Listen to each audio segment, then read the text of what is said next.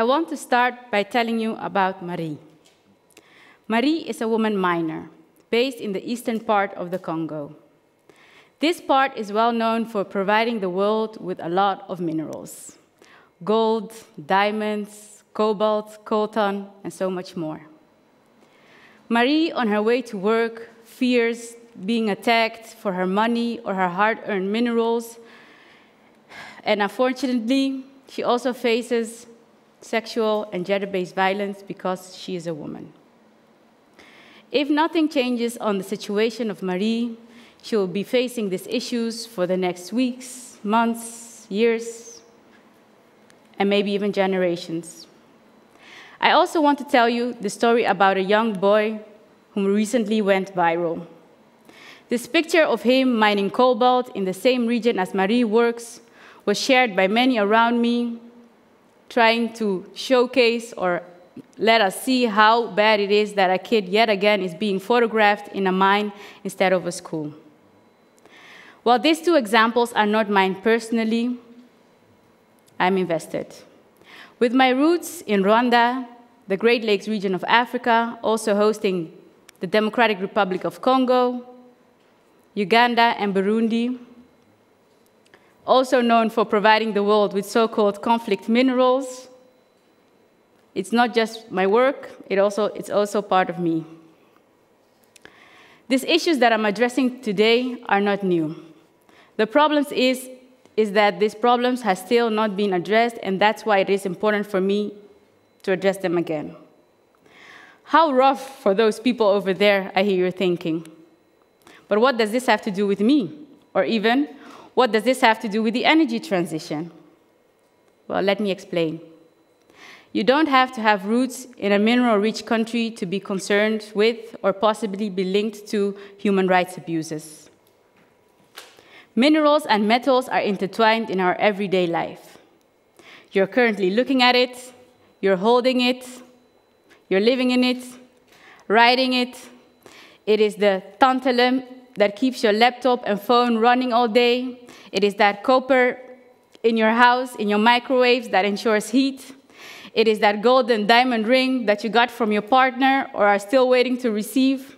Minerals and metals are everywhere. Minerals and metals are also the basis of the energy transition, the solar panels, the windmills, and batteries for electric cars. Aren't these green and renewable energy sources the solution to a more sustainable world? In the sense of CO2 reduction, yes. They are less polluting than our gas houses or our cars that are fueled by gas also. So I'm doing something right by driving a Tesla, one person then once asked me. And I understand that question, because believe me, when I see a Tesla passing by, I'm also like, what a sexy car. But that car and many other electric cars are going to increase the demand of that cobalt mineral that that young boy was mining when he got photographed and went viral.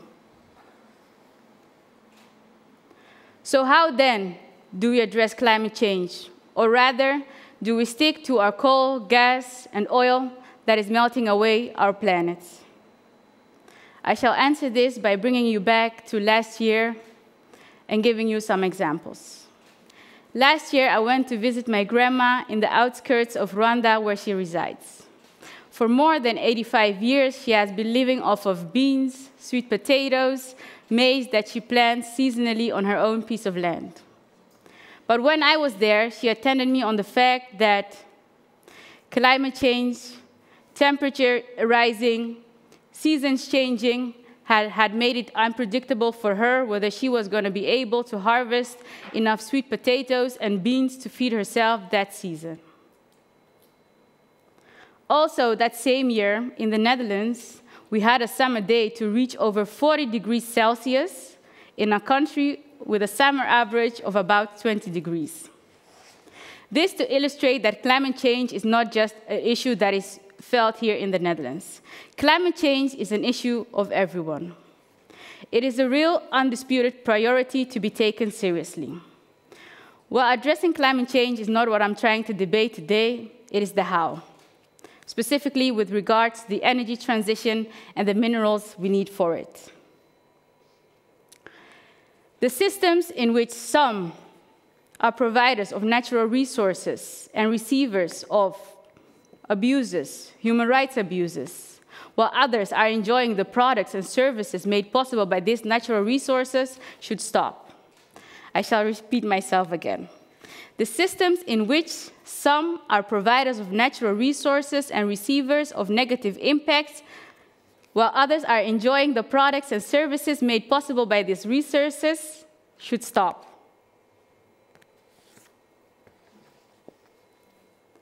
And now, as we are at the beginning, at the starting point of the energy transition, it's time to do it right. As you might have been imagining now, I'm trying to say that our renewable energy sources are going to need and demand a lot of minerals. The World Bank estimates that we will need over 3 billion newly mined minerals to meet our climate change goals for solar panels, windmills, and batteries for electric cars. These 3 billion tons of minerals and metals equals about 300,000 Eiffel Towers, for your imagination. What we don't want is the mining of these minerals to exacerbate existing human rights abuses or create new ones. We must go beyond just the reduction of CO2 and ensure that human rights are also at the core of our sustainable solutions. Sustainability should go beyond our own front door because we don't want our sustainable solutions to be linked to violence against women, child labor, or killings. Thankfully, there are also developments happening. Conflict minerals like tin, tungsten, and tantalum have been recognized by law in the USA and in Europe. And these laws demand that the mining and selling of these 4 minerals is done by companies and ensures that there are no human rights abuses linked to it. And just like I touched upon, it was just these 4 minerals. But there are more minerals than these 4 that are linked to human rights abuses. But why don't these countries do something about this themselves? Why do we have to care? I think it is our business to care, especially if our products, our renewable, sustainable products, are made possible by minerals that are mined elsewhere and possibly causing harm. It should not be up for discussion that we make it our mission to respect human rights beyond our own borders. Internationally, there are voluntary guidelines to respect human rights, but unfortunately, most of these are not binding.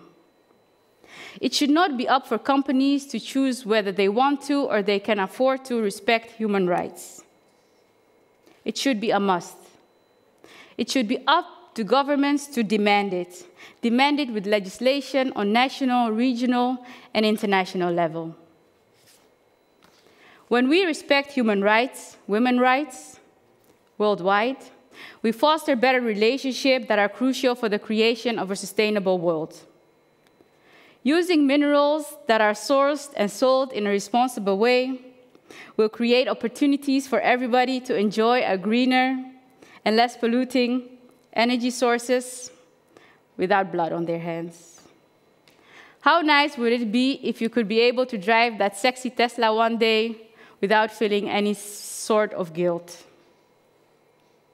By changing our extractivist way, we can move towards the realization of a truly green and sustainable world in which climate change is addressed, women are valued contributors to society, children are playing outside and enjoying education. For you and I, it is important that we stay critical. Critical about ourselves, our overconsumption, our companies, and our governments. We need to demand that our products are not only sustainable, but also fair. It is not one person or one company or one nation's responsibility. It is all our responsibility. Like Nelson Mandela said, it seems impossible until it's done. So let's meet again in a future that is not only sustainable at the surface, but is sustainable at its core. For many, and not just for some. Thank you very much.